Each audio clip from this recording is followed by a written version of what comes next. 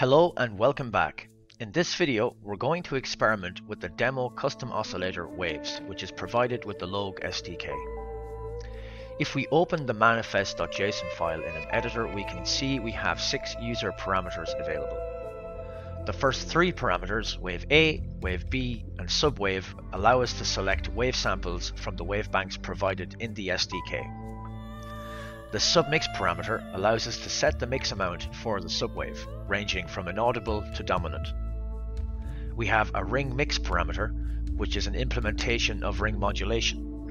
And finally, we can control a bit crusher to produce distortion.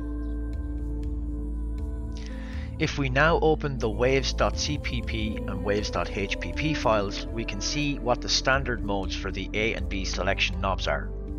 If we scroll down to the osc_param function in the waves.cpp file and examine the switch statement, we can see the parameters k_user_osc_param_shape and k_user_osc_param_shift shape at the bottom of the switch statement. These parameters represent the primary A and B knob functions, i.e. when the osc button is active and not in user parameter mode. The A knob controls a shape parameter and the B knob a shift shape parameter.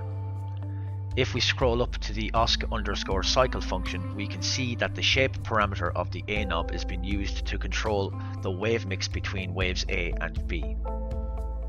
Now if we move to the waves.hpp file and scroll down to the update pitch function, we can see that the shift shape parameter of the B knob controls a phase drift between all the waves. Now that we have an idea of what influence we can have over this custom oscillator, we can test it out.